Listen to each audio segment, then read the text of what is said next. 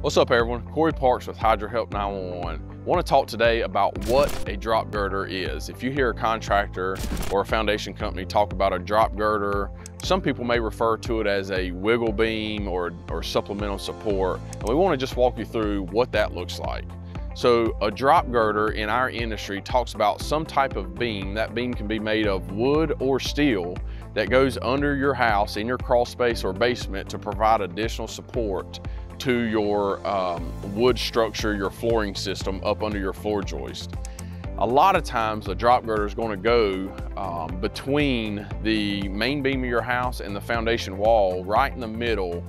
We call it the mid-span support for the floor joist. The reason we call it this and the reason we install these is what we found is homes built back before the 80s, really the floor joist spanned too far. Maybe at the time they didn't span too far, but a lot of our furnishings nowadays and the flooring that we're putting down weighs more, so it's causing additional strain on those floor joists. So in today's time, they don't meet code and they're spanning too far. So we want to cut that distance in half. So typically what we do is we will install a drop girder. Most of the time we use steel I-beams. There are a few cases where customers specifically request we use wood. That's fine as well, whether it's steel or wood.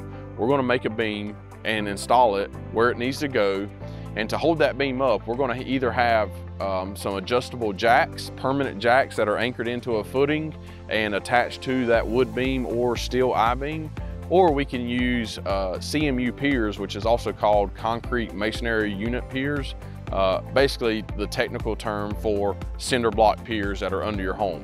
We can use jacks or piers to hold that drop girder up, but the purpose of the drop girder is basically just to provide supplemental support and stiffen your floors, raise them back into place, take a little wiggle out, a little sag out, just get everything back to where it should be. Hopefully this helps you better understand what a drop girder is, and we'll see you next time.